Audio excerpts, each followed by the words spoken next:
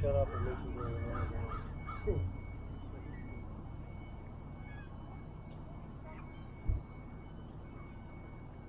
I don't know where I'm going. I'm putting out Midsummer Niagara and the temple goes today. If I have it, maybe.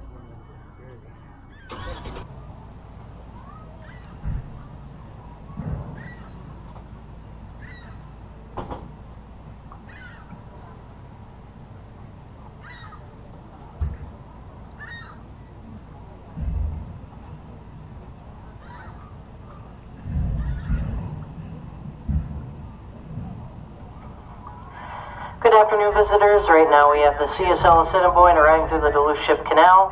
The CSL Assiniboine was built as the Jean Parisian in 1977 by the Davy Shipbuilding Company of Lausanne, Quebec, Canada.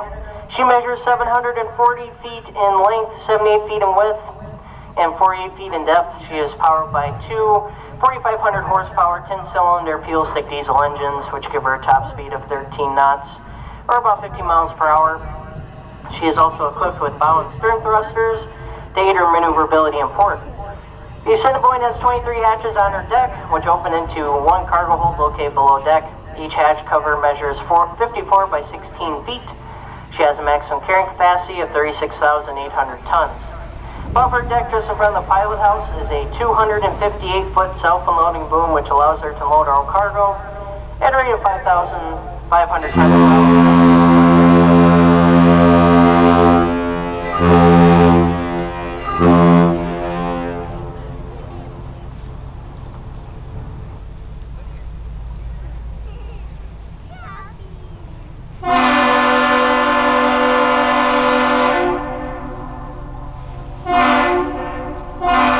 What you all just heard there is known as the Captain's Salute, which is a traditional greeting we hear at the canal pretty often. The ship initiates the greeting with one long blast followed by two short blasts, and the bridge responds with the same thing.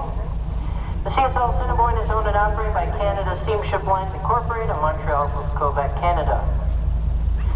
Her name refers to the Assiniboine River, which flows through the grain-producing regions of Western Canada. The Assiniboine's older name, Jean Parisian, was in honor of the senior deputy chairman of the Power Corporation of Canada at the time of her launching in 1977, most likely a major customer for Canada Steamship. In 2005, Canada Steamship Line spent $30 million on a new four-body replacement for the Assiniboine. Basically, most of the hull was replaced with newer steel, and she was then rechristened with her current name. Today, she primarily transports iron ore pellets across the Great Lakes through the St. Lawrence Seaway from our port, but she also loads other cargoes like salt and grain and various other cargoes. Canada Steamship Lines can trace its beginnings back to 1845 when the single paddle wheel steamboat operated on the St. Lawrence River. The modern company was created in 1913 with the merger of 11 Canadian shipping companies. Today, their fleet is one of the largest on the Great Lakes. They're one of the two larger Canadian fleets on the lakes, the other being Algoma Central. The CSL Assiniboine is on its way in. After staying at anchor for a while, they were waiting for space at the Canadian National Ore Dock. Now that the CSL Niagara has left, they are now on their way in to load next, to load iron ore pellets at the ore dock there. Once again, we have the CSL Assiniboine that just arrived through the Duluth Ship Canal. She was built in 1977.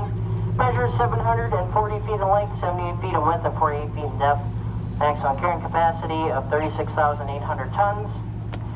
Owned and operated by Canada Steamship Lines Incorporated in Montreal, Quebec, Canada. And once again, they're currently on their way to load iron ore pellets at the Canadian National Ore Dock in West Duluth.